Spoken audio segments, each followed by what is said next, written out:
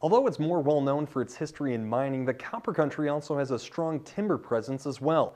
ABC 10's Keweenaw Bureau reporter Sam Ali takes an in-depth look at one of the bigger logging companies in the area to see how they are impacting the community in more ways than one.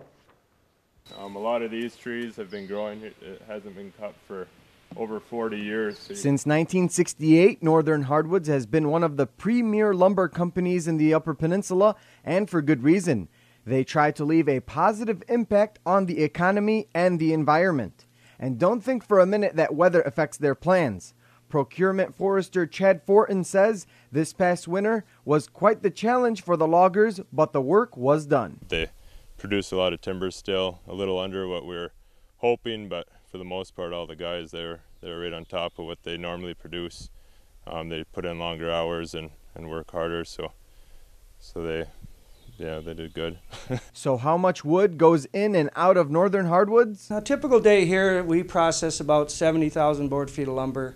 That's with the 2 shifts. And we'll dry normally about 800,000 to 900,000 feet of that lumber a month.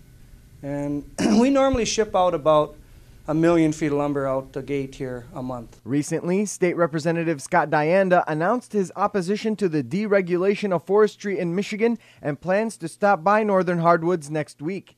General Manager John Cantala says, just like the mining industry, logging is a very important part of the community just because of how long it's been around, and preserving it is key to sustaining a healthy environment. It's been here for many, many years and has provided a lot of good jobs and a good stability in a lot of communities. And I think it is the one renewable resource we have that I think we should really, if we take care of and manage properly, will be here for our kids and our grandkids, and that's important. From the forest to the mill, Northern Hardwoods works very hard to preserve the land they work on and maintain the beauty of the Copper Country. We do selective harvest, so we can come back and harvest our lands, every 15 to 20 years.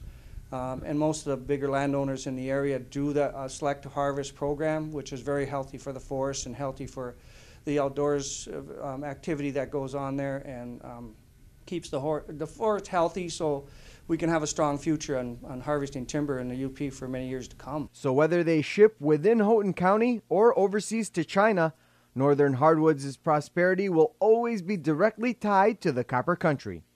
For ABC 10 CW5 News Now, I'm Sam Ali.